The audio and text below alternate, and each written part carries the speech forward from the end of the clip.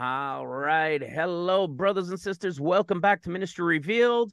This evening is September 24th, 2023. And after the last few short clips that we've done in the shorts category that you can find right here, we've done 3 of them, just very, very light touching on the 7 churches in Revelation. And this video is going to be what I call the shareables videos. So we're doing the shorts, within a minute. We're doing the full length videos. I get generally 2.5, 3 hour length videos, the real deep studies in them. And this is the category that I'm calling shareables.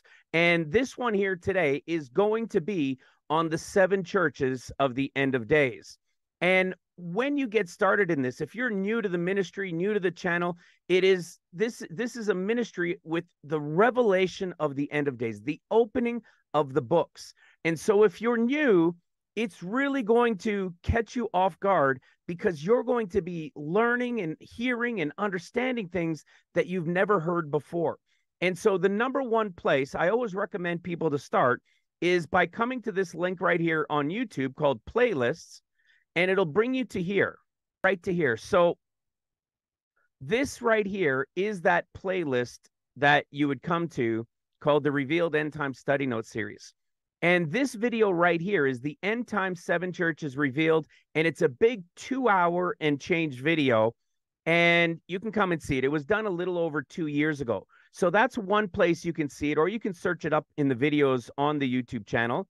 Or the other option is you can come to ministryrevealed.com, go to the menu, click on the intro page, which is where I'm at here, and you could scroll down to watch the bigger study on it right here.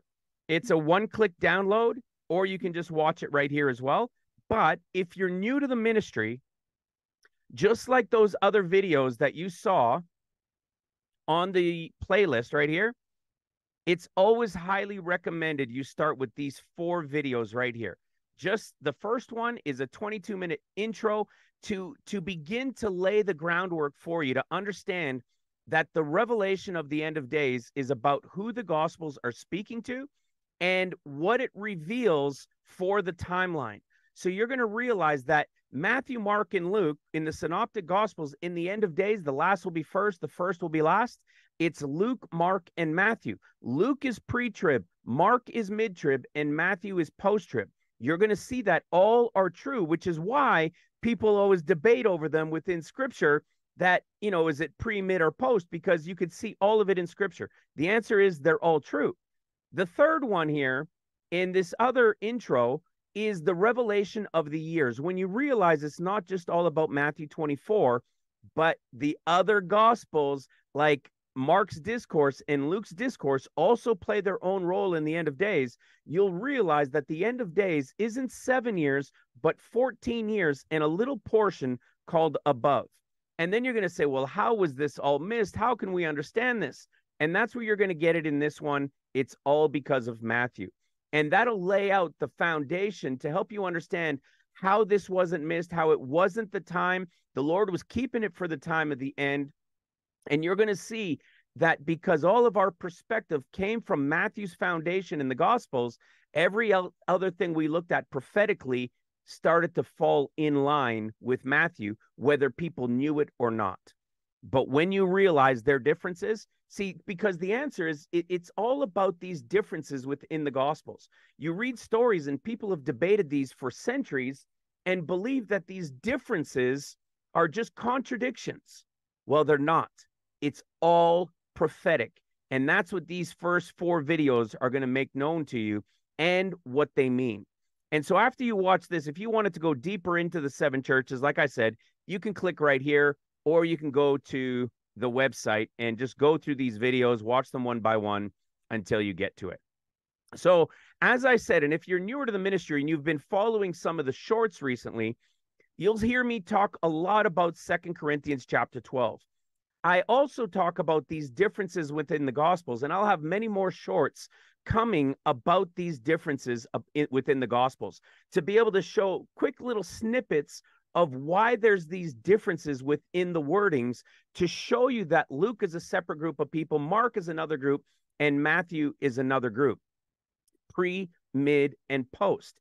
And what you come to find out is in the prophetic, this is exactly what Paul was telling us in 2 Corinthians chapter 12, when he says, I knew a man in Christ above 14 years ago, and it was like a rapture, like a caught up, like a harpazo to the third heaven. That's the first group. That's the Luke group. But it happens in a period of time before the 14 years, in an above portion of 14 years. That portion we've revealed here over this last, I've been doing this for 6 years now. And for the last 5 or so years, 5 and change, we've been revealing the understanding that that portion called above is 50 days. But not so much the topic of conversation today, but it does tie in, as you'll see, to the 7 churches, which is why I'm bringing this up. Then what you see is Paul then gives us another typology in himself saying, and I knew such a man. So the first one was in Christ, like a rapture to the third heaven. The other one is like the first man, not quite the same guys that were in Christ, but, you know, they came to Christ. And this one, it says, was caught up into paradise. So not like a rapture. This one is the main rapture that people like to think of, but they go to paradise. And then what you see is you go down further and it says, now behold, the third time I am ready to come to you. So you have the first one a taking, the second one a taking, and the third a return, pre, mid, and post. First one to the third heaven, second one to paradise. Third one is the Lord returning feet down on the Mount of Olives, bringing no more burden to them and so forth. So this is foundational things to understand, because when you get into the 7 churches, it's going to be so powerful, because the 7 churches in relation to their end of days has been a mystery that people have been seeking for centuries. We've seen the typologies, and people and theologians for a long time have understood that the typologies in the Old Testament, there's pictures, there's typologies in the 7 churches in how the Old Testament played out over about 2,500 or so years. And then, of course, the obvious one that most of us know is the is. From Christ until the moment of the pre-trib escape, we're living in the is. So there's the was, there's the is, and there's the is to come. And the is of the 7 churches is also something that's quite easy.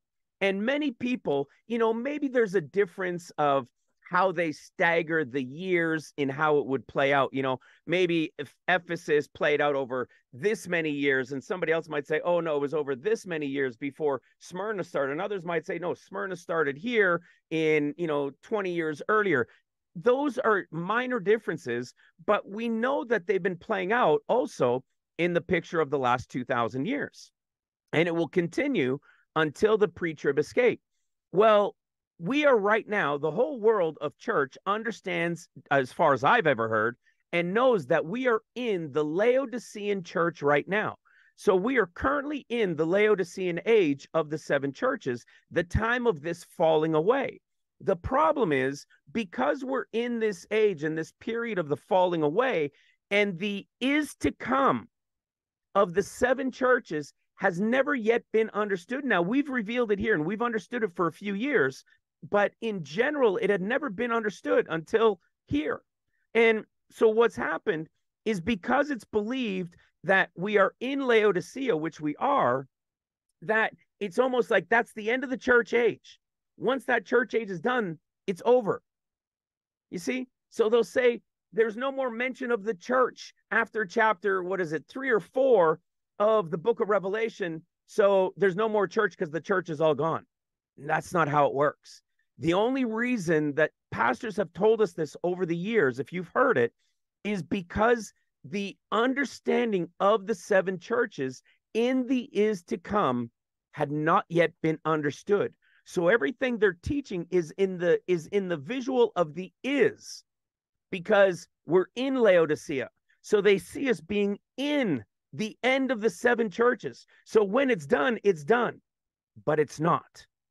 There's a play coming in the is to come, and the period plays out over what Paul in 2 Corinthians 12 was telling us in a period called above and 14 years. And that's what we're going to go through today. Sorry. My voice just cracked a bit. I had a cold. I had a sinus cold. I've gotten over it. It's about 2 days since I've gotten over, but there's still a little bit there. Sip of coffee time. So let's get into this. The church of Ephesus. So we see in Ephesus, and we have this conversation in Ephesus in Revelation chapter 2, the first church, and we see that there's a connection to the apostles. So it says, and thou hast tried them which say they are apostles and are not, and has found them liars. So it's a test. Like, there's people calling themselves apostles who are not, but who are the ones that are the picture being represented here? Well, they're the apostles. They're the apostles proving out that these guys aren't the apostles. And what does that mean in the end of days?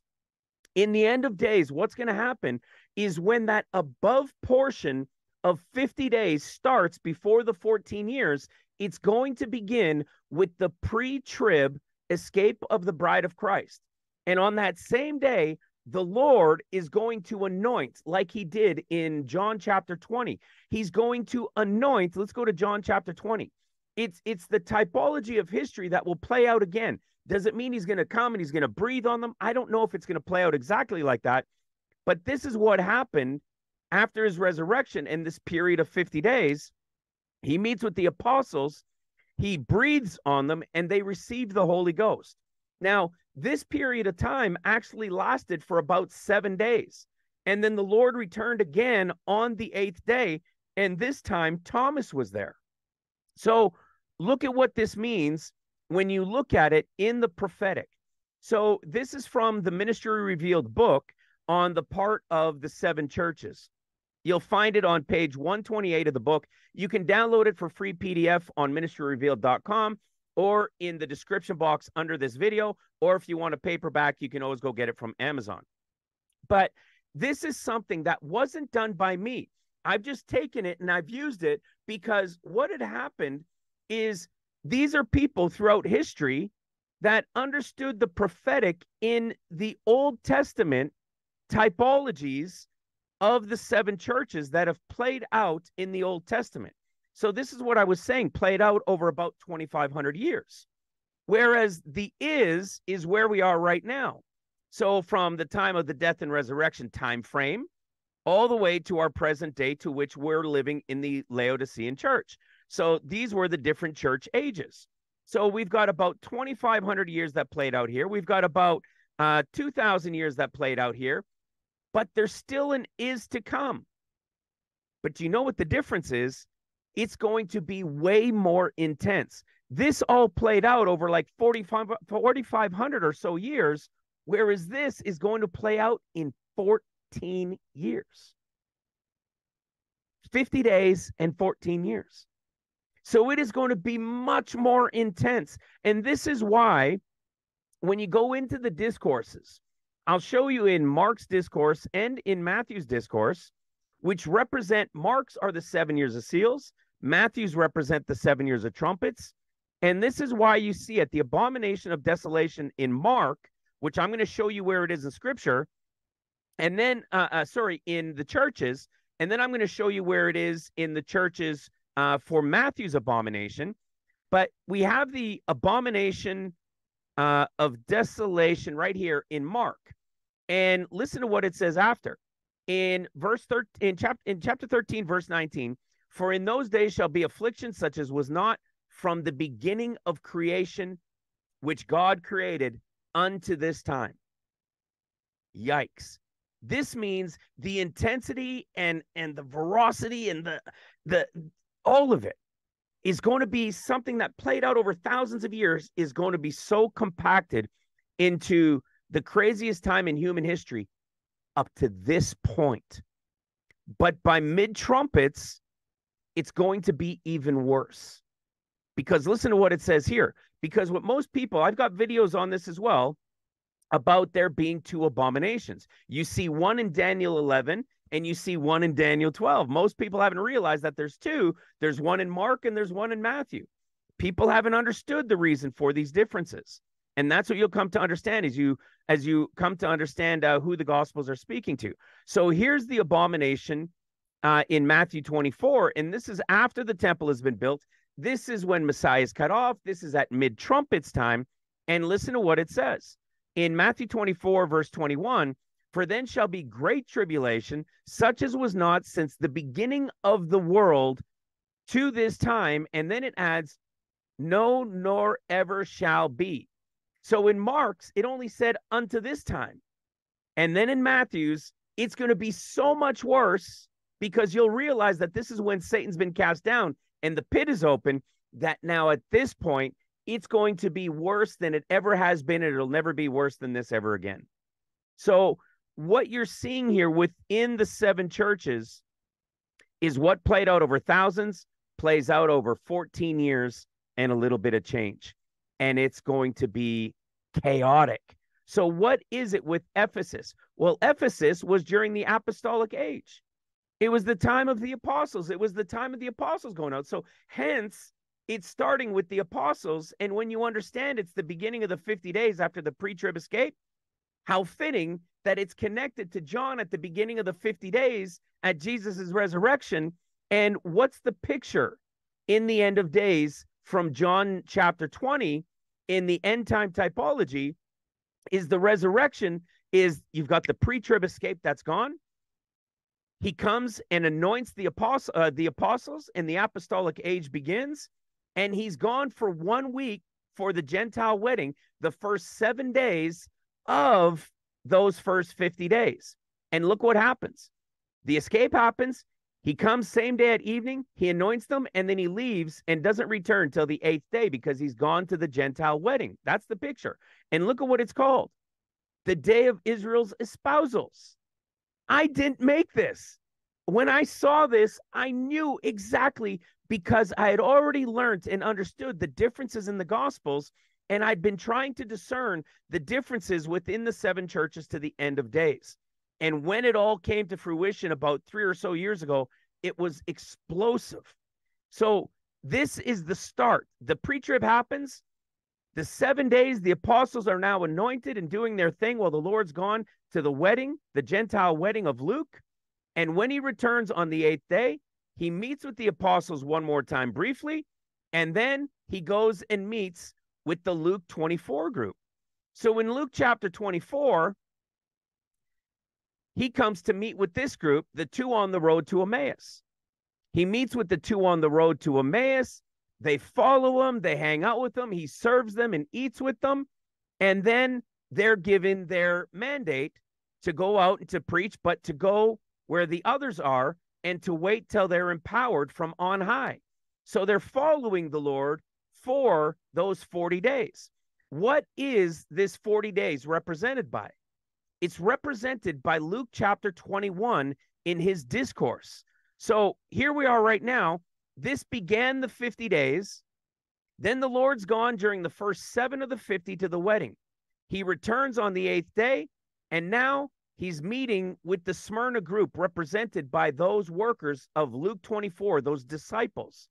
And when he meets with them, persecution is going to begin with these guys. It's not the fleeing into the wilderness of Mark's discourse yet.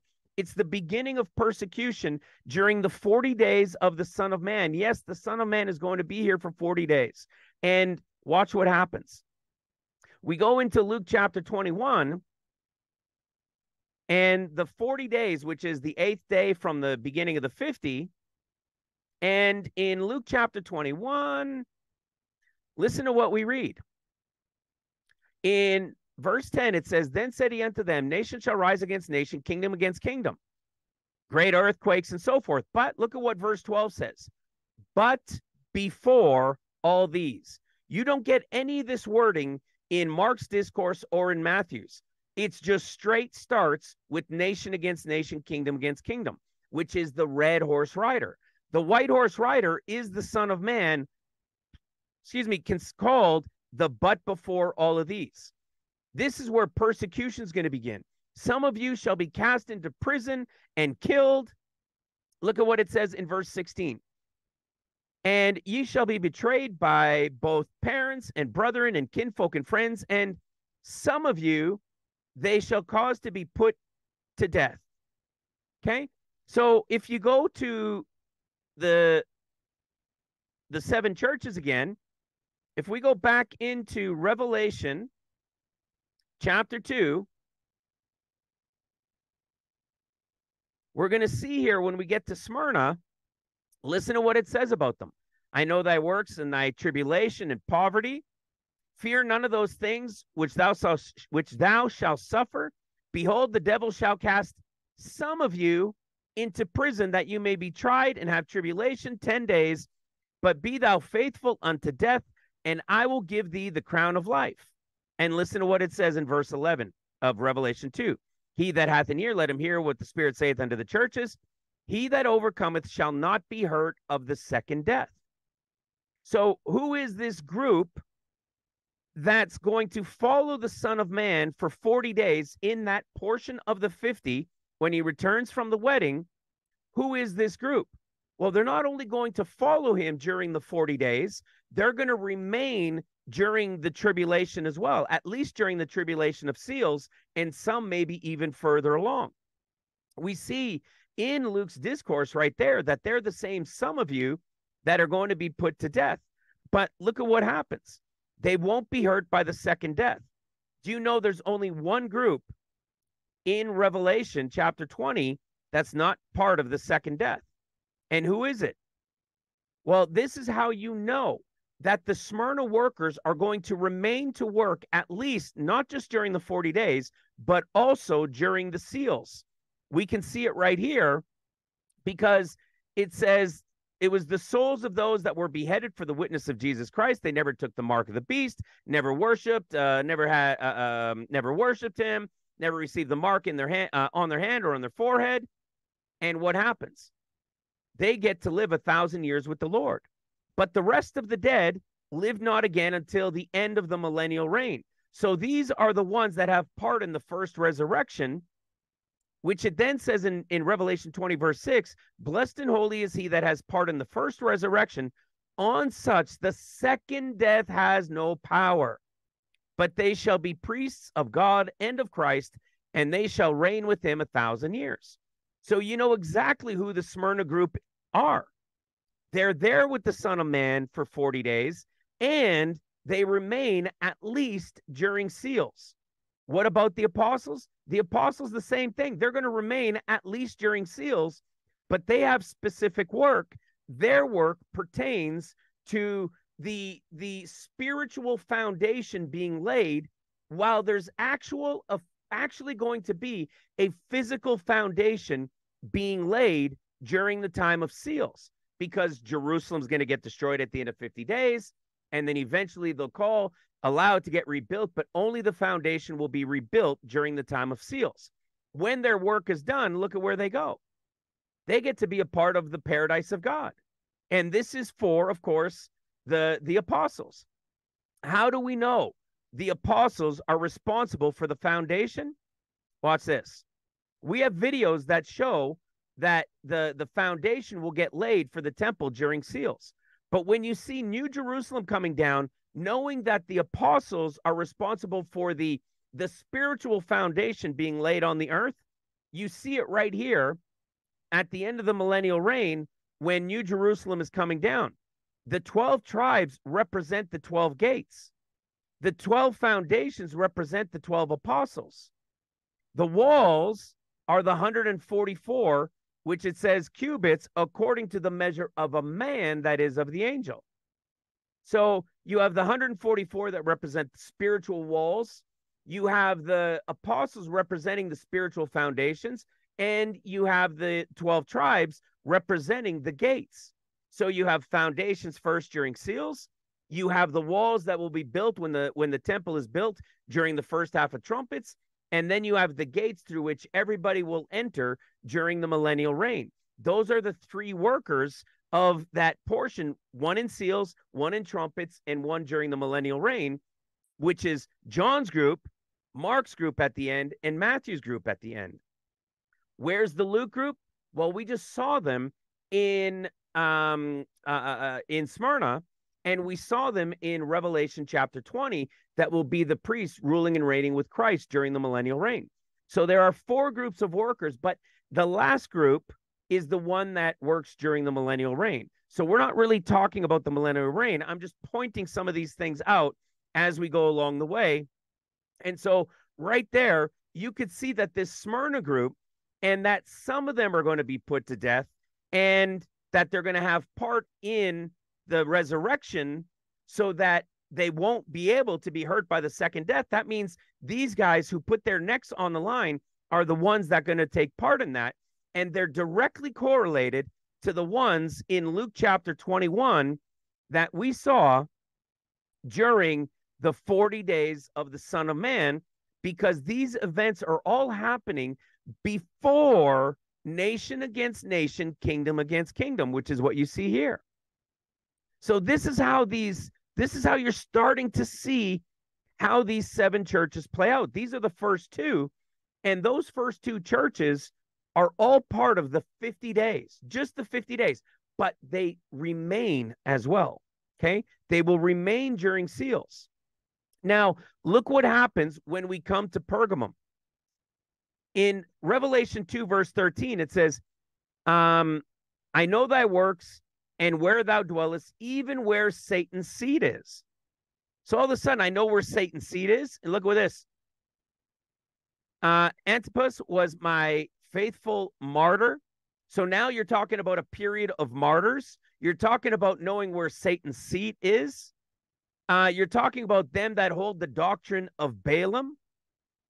Okay, so look at what happens when we look at this, and we look at this chart, and we look at Pergamum. What was Pergamum in the is of the church age that we're in? It was the time of Constantine, a type of Antichrist. And what was it in the Old Testament? It's a picture of the fleeing into the wilderness, going into the wilderness.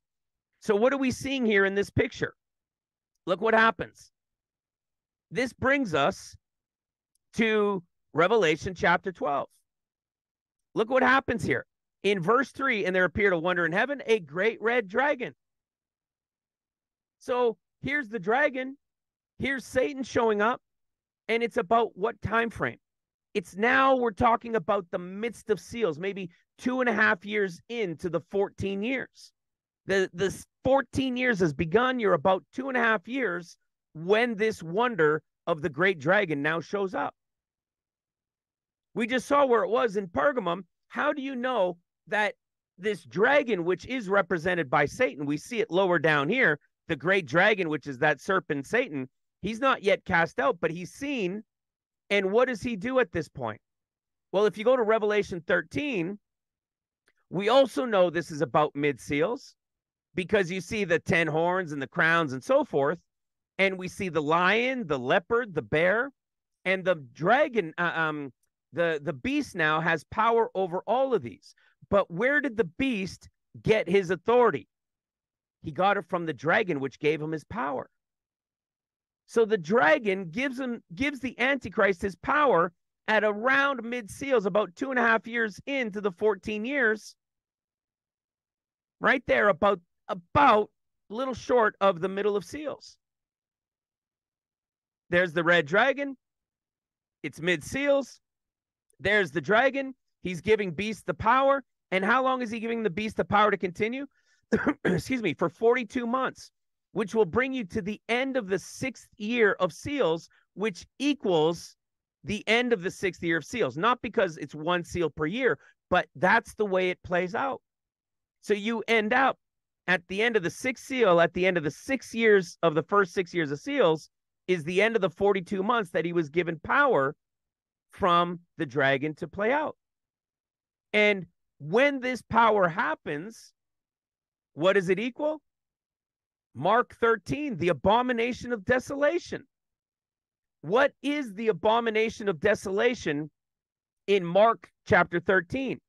Standing where it ought not. The other word for standing can mean placed when you go to the Strongs. So to place where it ought not. That's because the abomination and desolation in Mark's discourse is not when the temple is built. It's the physical temple, because the church that was left behind, that wasn't prepared, and the world that's still to be saved in the great multitude rapture, the the one that we saw in 2 Corinthians, the second one, that's the one, because it's still the temple of God, the fleshly portable temple that can be moved. That's this one. That is the people who are still the temple of God at this point. This is why in Revelation chapter 13, you have then the mark of the beast. You have the mark of the beast at this point. That is the abomination of desolation on people during the time of seals. And this is why when we go back to Smyrna, and we saw what it said about Smyrna, that they wouldn't be hurt by the second death, because Revelation 20 told us that they would be resurrected having put their necks on the line, because of what? They never took the mark of the beast or worshiped the beast. You following? So if they never worshiped the beast, they never followed the beast. Now you can see why and when this all happens, when the dragon at about mid-seals is the one giving the power to the beast. And when that happens, it's the time of the mark of the beast, which is the time of the abomination of desolation in Mark's discourse. It's incredible to understand.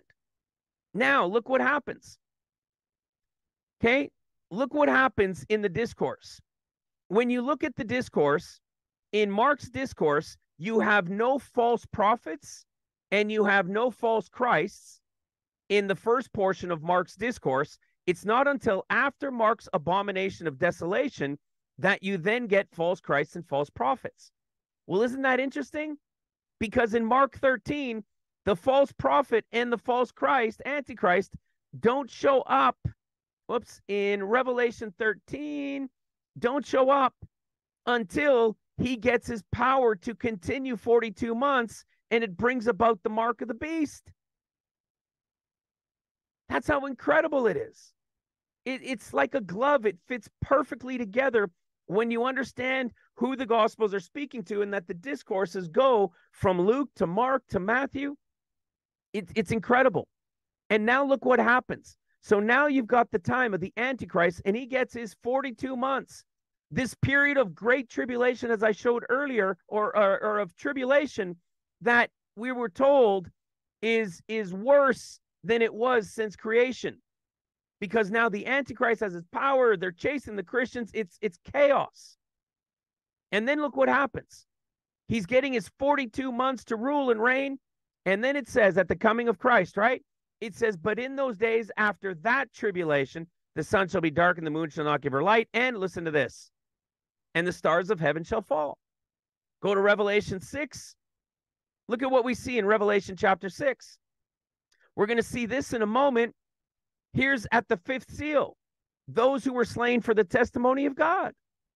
Why would they be under the altar at the fifth seal for being slain for the testimony of God if it wasn't because the Antichrist was now here and they were being killed for the testimony, like those under the altar and those that will be resurrected?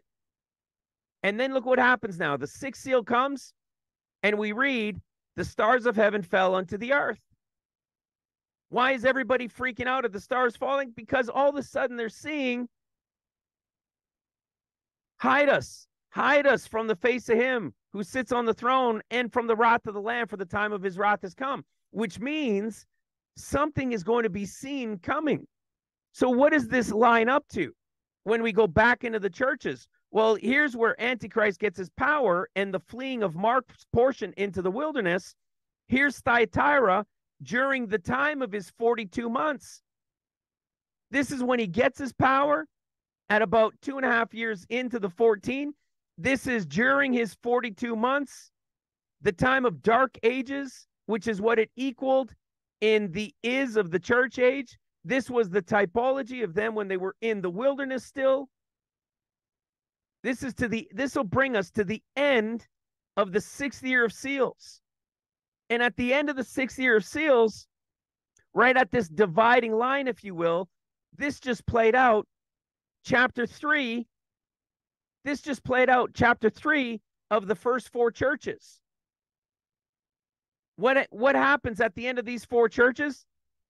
The Son of Man has come on heavenly Mount Zion, and he's here in one form or another during the time of trumpets.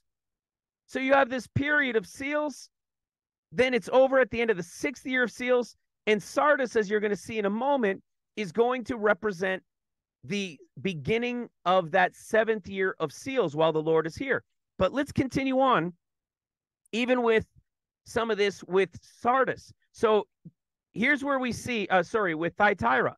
So here's where we see them falling. And if we go to Revelation chapter 12, remember, all we're doing is following this in order. And his tail drew what? A third part of the stars and did cast them to the earth. So we're seeing it in 3 places. We're seeing it at the end of the time of the 6th seal. We're seeing it in after the dragon gives power to the Antichrist, to the beast. We're seeing it in Mark's discourse. And so what happens in Mark's discourse after this portion of the stars falling? There's the stars falling, the heavens are shaken, right? And the powers that are in heaven are shaken. And then what are they supposed to see? Then shall they see the Son of Man coming in the clouds. And that word does mean in. So now they're going to see the Son of Man coming in the clouds. Well, isn't that fantastic? That's exactly what they're saying right here at the end of the 6th seal. They're seeing him coming and they're freaking out. Well, what if we go to Revelation chapter 12? Look what happens in Revelation chapter 12. In Revelation chapter 12, look what comes next. And she brought forth a man-child who was to rule all nations with a rod of iron, and her child was caught up. So you've got the man-child now coming who's going to rule with a rod of iron. Wasn't that fascinating? Watch this. Let's go back into actually, I'll make a final point here on Pergamum, because remember, they flee into the wilderness. So if you look at the picture as Moses, when they flee into the wilderness, they were fed manna in the wilderness. So look what happens at Pergamum. In Revelation 2:17, it says, will I give to eat of the hidden manna?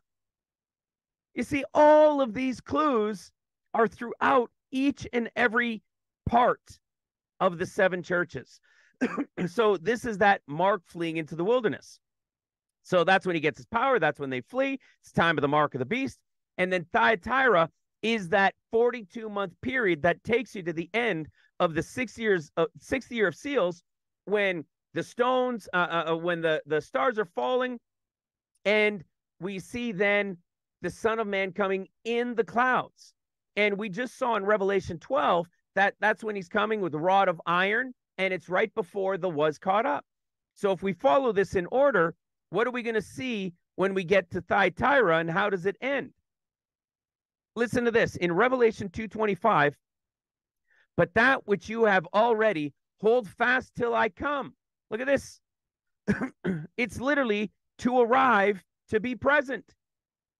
They see him at the end of the 6th seal. Now, what most people haven't understood is that when the Lord is coming at the end of the 6th seal, he's not coming feet down on the Mount of Olives. He's coming on heavenly Mount Zion.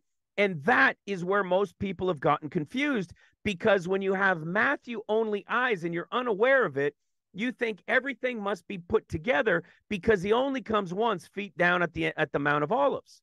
Well, I'm going to show you that this is when he comes on heavenly Mount Zion and not the Mount of Olives.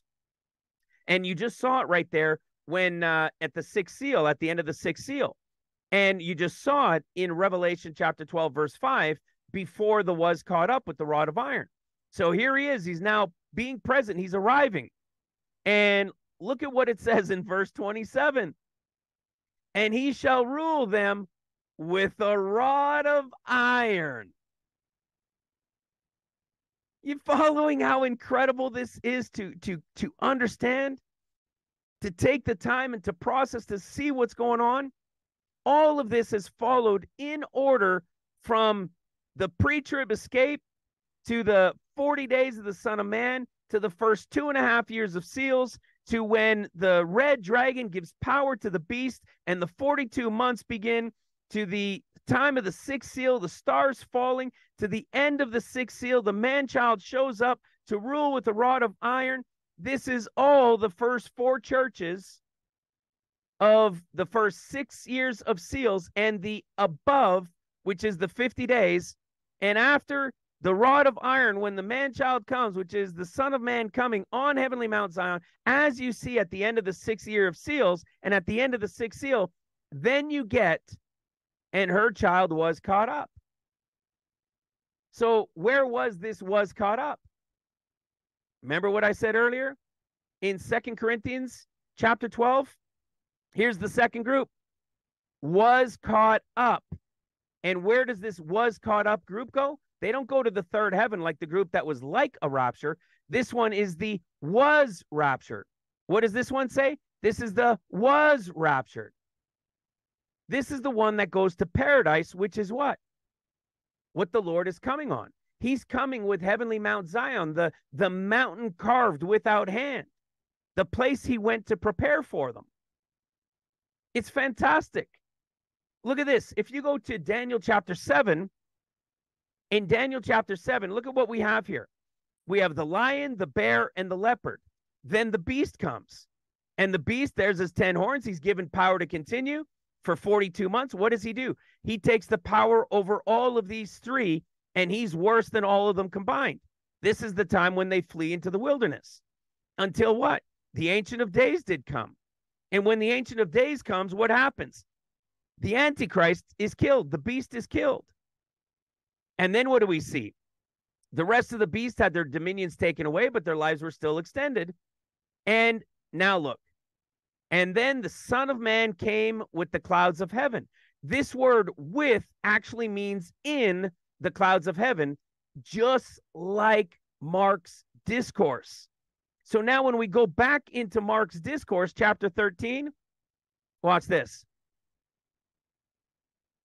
In Mark's discourse, chapter 13, we've passed now the abomination of desolation. There he is, man-child coming, the Son of Man coming, stars of heaven falling. There he is coming in. So it's the word in. It does mean in the clouds with power and glory.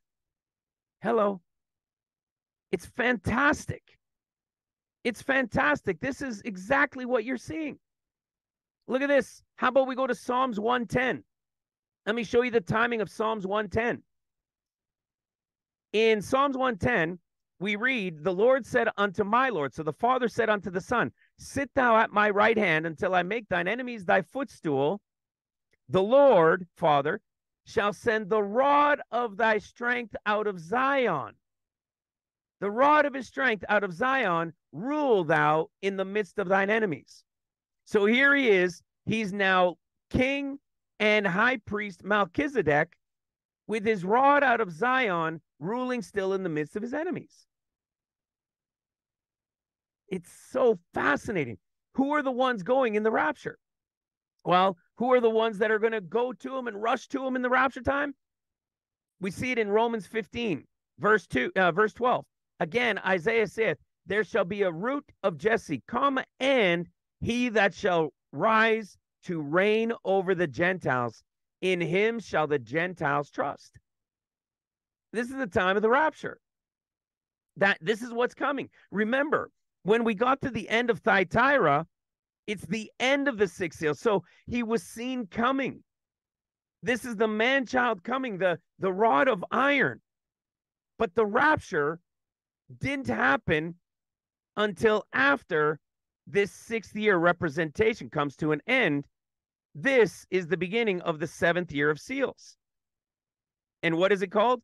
It's Sardis, and it's time for what? The Reformation. The Church of the Reformation, which is a period that's called a period of Israel's kings. It's a period of Israel's kings. So let's go read a little bit about Sardis. Just get some points over it. Look at what it says. Turn, watch, and repent.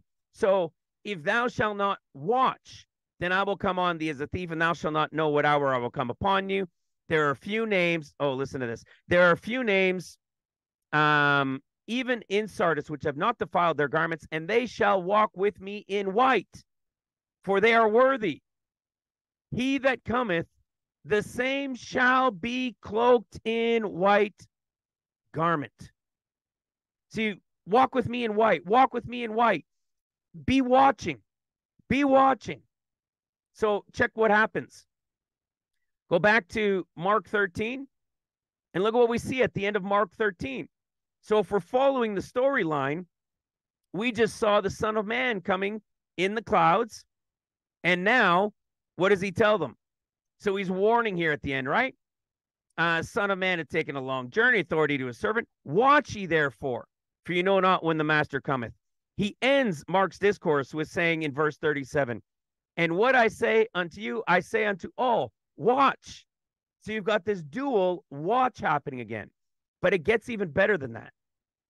Because now in Revelation chapter 7, we're seeing two things happen, which is the beginning of the 7th year of seals. And you're seeing the 144,000 sealed. And look at what you see. This is the great multitude rapture. You have those that are what? Clothed with white. And another group that has palms in their hands. The palms in their hands represents those who were alive at the great multitude rapture. And the clothed in white robes are the ones who were beheaded, the ones who were killed. Listen to this. Verse 13 of Revelation 7. And one of the elders saying unto me, what are these which are arrayed in white robes? Look at this word. When you go into this word, you know where you find it? Jesus in the resurrection story of Mark 16. You see, and entering into the sepulchre, they saw a young man sitting on the right side, clothed in a long white raiment. This clothed in a long white raiment, let me show you. This word is only used 8 times, and it's only used right here in all of the resurrection stories. It's only this one. So remember how the resurrection stories are different. Well, when you go into these teachings here, you can go to this video right here, pre, mid, and post, and watch the transfiguration, triumphal entry, and the resurrection stories that give us all pictures and typologies of the pre, mid, and post hidden within them. So what you're seeing here is this long raiment and a single one standing there. So you've got it different in Luke, you got it different in Mark, and you got it different in Matthew. This is a picture of the Lord coming at the end of the 6 years of seals, and there he is in a long raiment. We go to Revelation chapter 7, and look at what it says about these guys. They're the same, they're being given the same white raiment. They're being given the same long white robes. And what did it say in Sardis? It's the picture of the 7th year of seals. Like I said, it all follows in order. And as you keep tracking this, you see it everywhere. If you go back to the 5th seal, you see the ones that were given the white robes. Here it is right here. The ones that were given the white robes, it's the same ones. It's so fantastic. It's brilliant to be able to follow and to track it and to see it. It's absolutely incredible. So let's see what it says here. So Sardis now, so we're in the 7th year of seals. The Lord has come on heavenly Mount Zion. He's there on Mount Zion. We know in the midst of seals, the foundation, the spiritual foundation was being laid by the apostles. And what did it say for the apostles? It said that theirs would be paradise. Well, now he's come on paradise, so they would be gone to paradise. And the foundation, there would be a physical foundation that was laid during seals. And now we have what? The time of Israel's king, which of course is Jesus. He's here. It's the Reformation time. The Lord is here. So look at what happens next. If we follow this story and see where it takes you into the rest of Revelation and into the story of the kings. Look at what we get here in Revelation 14. This has messed up a lot of people.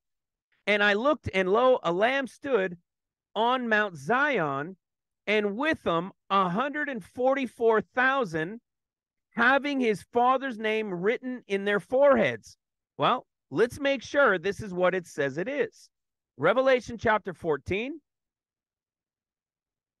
And let's read it with the Strong's Concordance at our fingertips when it says the 144,000 having his father's name written in their foreheads. The word in doesn't actually mean in, it means on. So having the father's name written on their foreheads. Well, lo and behold, if we now follow this through, and we're now looking at the 144,000 who are about to follow the Lord and be with them, we have the Church of Philadelphia is represented as who? The walls. They're the next group of workers, and they represent the 144, which are the walls, because the city and the streets and the temple are going to be built, excuse me, during the first half of trumpets. And look at what it says about them. In Revelation 3:10, because thou hast kept the word of my patience, I will keep thee. You see, he's going to keep them. He's going to keep watch over them. He's not taking them out. He's going to keep watch over them. Remember, he's now high priest and King Melchizedek, and they are the priestly line that are going to follow him wheresoever he goes. And it says, but I will keep thee from the hour of temptation. Excuse me. This final hour of temptation relates to the very end of tribulation. Now listen to what it says about them. We come down here in Revelation 3:12, and we go to the bottom portion, right here, about midway through.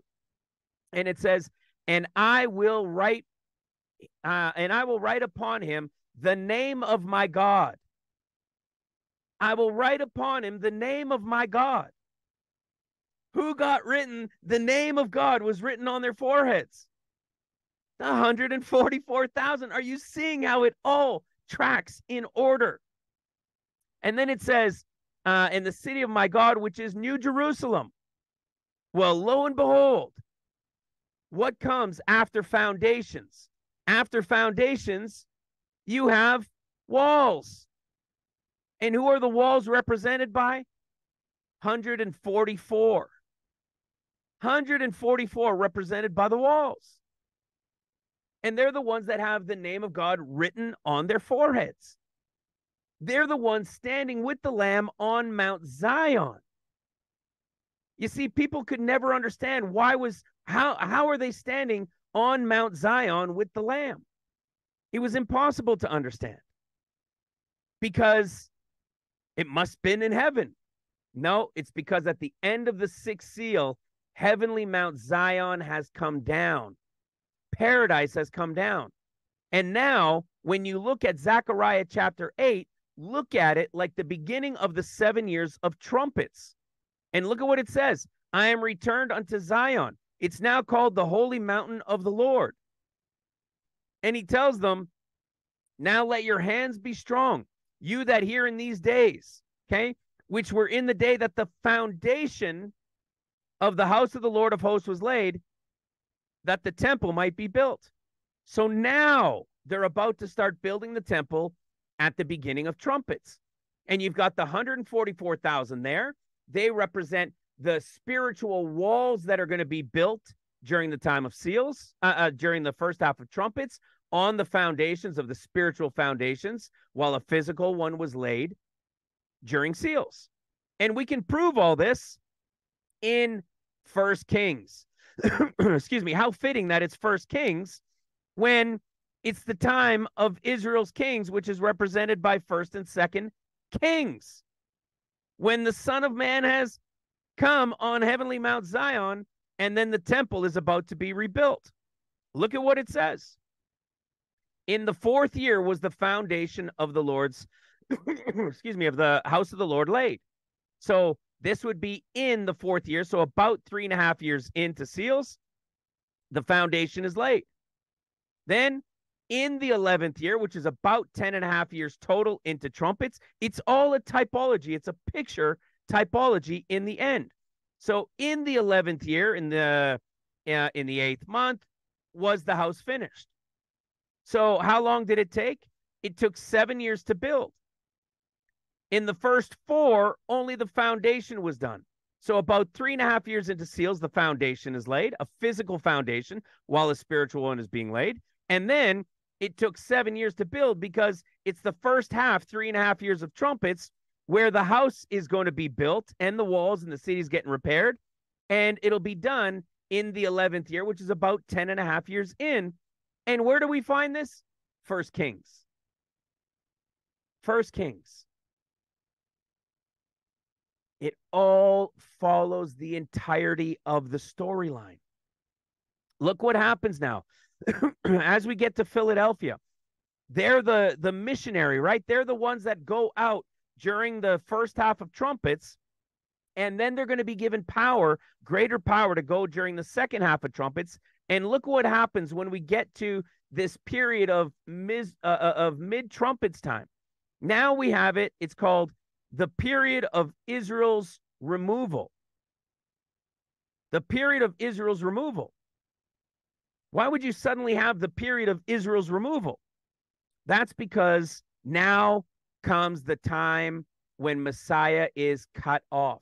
In this, after this temple has been built, this 11th year, about 10.5 years into tribulation, this is what you read about in Daniel chapter 12, in Daniel chapter 9, when Messiah gets cut off. In verse 26, you have the 7 weeks and then the about 3.5, and Messiah is cut off. This is now mid-trumpets time. This mid-trumpets brings you to the 5th trumpet, when we see in Revelation chapter 12, verse 9, after the 1260 days after the rapture, you've got your 1260. Now you're at mid-trumpets, and now the dragon and his guys are cast down, having lost their battle against Michael. And when he's cast down, heaven's rejoicing and saying, woe to them who are on the earth, because this woe is the first woe of the final 3 trumpets of woes, which begins with the 5th trumpet, when he's cast down and the pit is opened. You seeing how it all follows all the way through? What's happening during these 1260 days of the first half of trumpets? The temple's being rebuilt. The 2 witnesses are there. And the temple and the city and the streets are being rebuilt. The 144 are there. They're the walls, representative. And then at mid-trumpets, after it's all built, Satan is cast down and the pit is opened. That first woe is just as you read here, when Messiah is cut off, and the 5th angel comes, and he's got what? The key to the bottomless pit. Who comes out of the bottomless pit, guys? We know who comes out of the bottomless pit. It's the beast that was.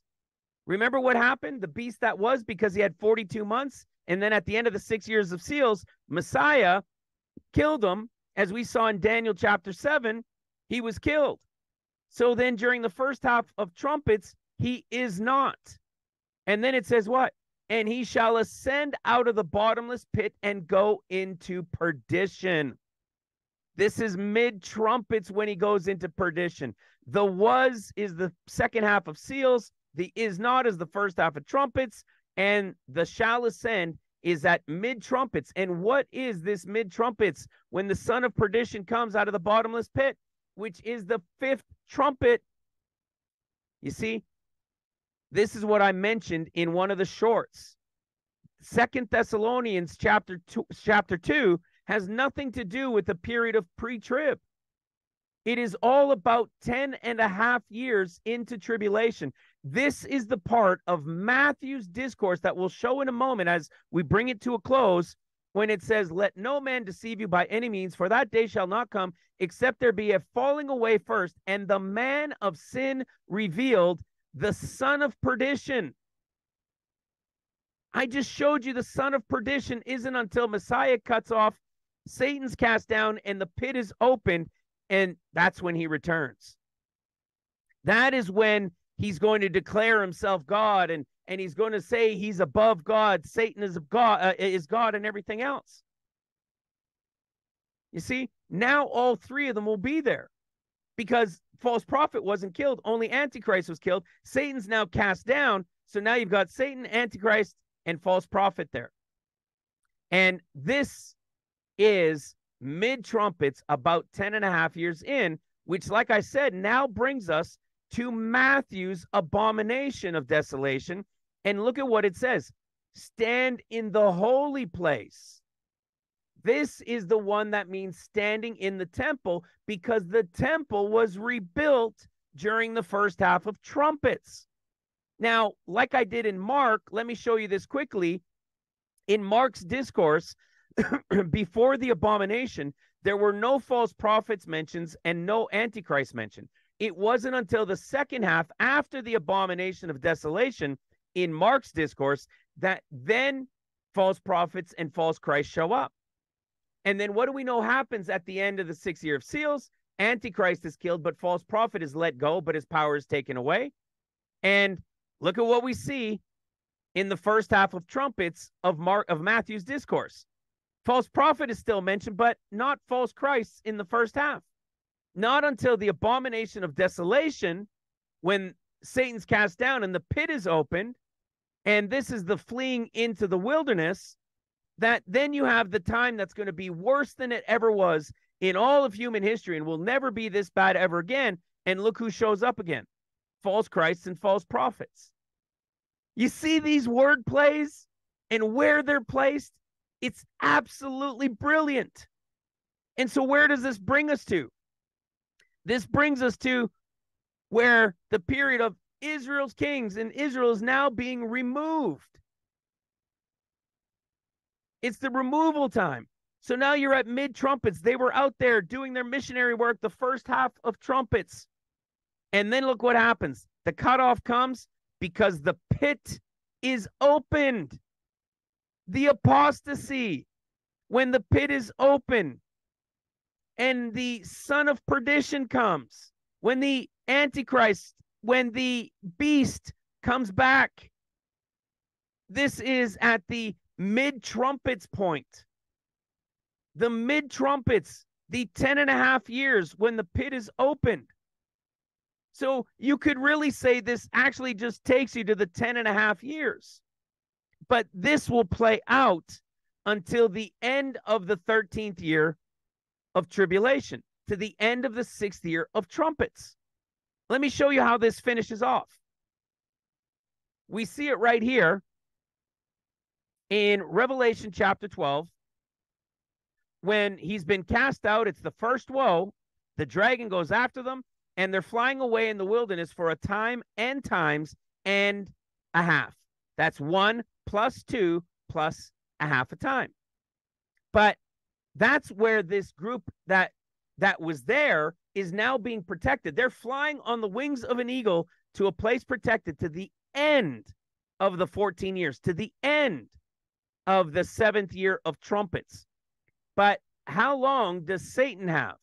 Satan's time, we read in Daniel chapter 12, that how long is he going to have? How long, O Lord? And we're told that it's going to be for a time, times, and a half. There's no and here. So it's 1, 2, plus a half. So 2.5 years of the final 3.5 years of tribulation, of trumpets, or the last 2.5 of the 3.5 years of trumpet judgments, is going to be Satan's ruling and reigning. And it all starts at the first woe, at the about 10.5 year mark. But this group is flying away on the wings of an eagle to the very end of the 14 years of tribulation. But Satan's reign is only 2.5 of those final 3.5 years. So what happens now, excuse me, at the end of Satan's 2.5 years? Well, we take it to Matthew chapter 24. And in Matthew chapter 24, look at what we read. After the abomination of desolation, there's your false Christ, your false prophets again. Then we see, immediately after the tribulation of those days shall appear the sign of the Son of Man. And look at what we get. All the tribes. Now it's switching to the tribes, because remember, the tribes represent the 12 tribes, which will be the gates that will go out during the millennial reign. And what do they see coming? the Son of Man coming in, but it doesn't mean in, it means on the clouds. This is when everybody will see him now, from one end unto the other at the end of Satan's 2.5 years, while there's 1 year remaining. What is this period when he comes? It's the one in Zechariah 14 that most people know about, when the Lord will return at this point after having been cut off. He will return feet down on the Mount of Olives. And when he returns feet down on the Mount of Olives, it is, as Zechariah 14:1 says, it is the day of the Lord. And as Isaiah 66:2, the day of the Lord, which is the year of his vengeance. Brothers and sisters, that is the layout of the 7 churches, and they were all just shown to you throughout the Gospels, as well as through Revelation chapter 12, following in the Gospels from Luke into Mark into Matthew, taking Revelation chapter 12, following it all the way through, showing that Revelation 12 is the above and first 6 years of seals, showing that Revelation chapter 3 and the last 3 churches are from the 7th year of seals to, you could say, the midpoint where Messiah is cut off, and the midpoint of trumpets when Messiah is cut off and Satan has his portion to reign for 2.5 years. However, the Laodicea will take it right to the end of the 13th year, or the end of the 2.5 years of Satan's reign, where Satan, Antichrist, and false prophet will be there. And then the Lord returns feet down on the Mount of Olives to finish it all up in the day of the Lord, the year of his vengeance. I would have loved to have been able to do this video shorter, but I pray that it blesses you. I pray that it was worth the hour of your time to begin to understand what it is, what the picture is in the revelation of the 7 churches of the end of days. And this will really, really, truly help you to understand, to match them up in the was, in the is, to understand the revelation of the is to come. God bless you. God bless your families. We'll talk to you soon. Bye for now.